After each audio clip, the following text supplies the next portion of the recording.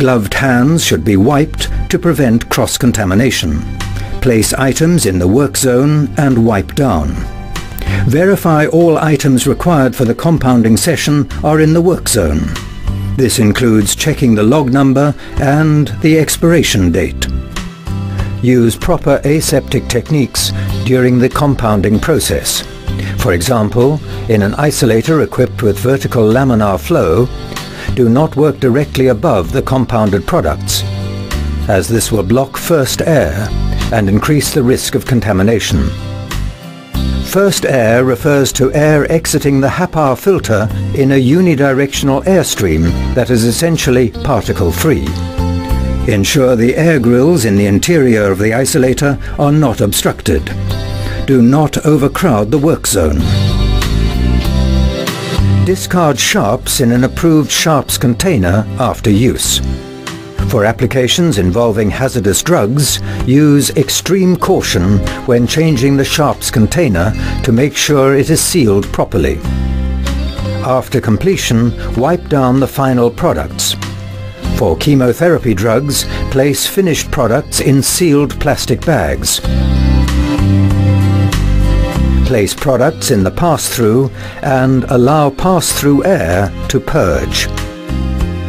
Remove the final product from the pass-through using clean gloves. Label products before logging and delivery to patients. After the compounding session is complete, thoroughly sanitize the interior of the isolator in order to prevent cross-contamination of the next process. Allow air in the work zone to purge and shut down the isolator if desired. Cleaning and decontamination activities are to be carried out at the beginning of each shift, while the isolator is switched on and running. For cleaning, wipe the surfaces with detergent. This is followed by wiping with sterile deionized water or 70% IPA. The same procedures are followed for disinfection, except that liquid disinfecting agents, such as quaternary ammonium compounds, are substituted for detergents. Always remember to wipe from the cleanest to least clean, in a systematic single direction.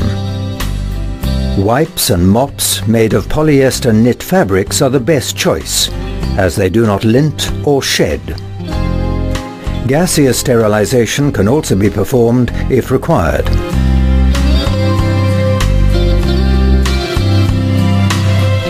Proper and timely maintenance is crucial for the trouble-free functioning of the isolator. Maintenance and service are to be carried out by trained technicians. Recertification is required when the isolator is relocated, isolator performance is suspected, after filter or blower fan replacement, and at least once every 6 months. Contaminated compounded sterile products can cause negative outcomes for patients such as fever, infection, and possibly death.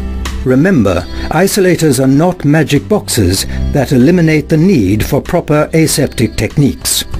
They are simply contamination control tools intended to augment well-executed operations. Even though you may not see the patient, always remember that real people, the patients, receive the compounded products made at your pharmacy. Remembering the loved one rule helps to make patients you may never see seem more real by picturing your loved one receiving the compounded products. We hope you've enjoyed your training with Esco.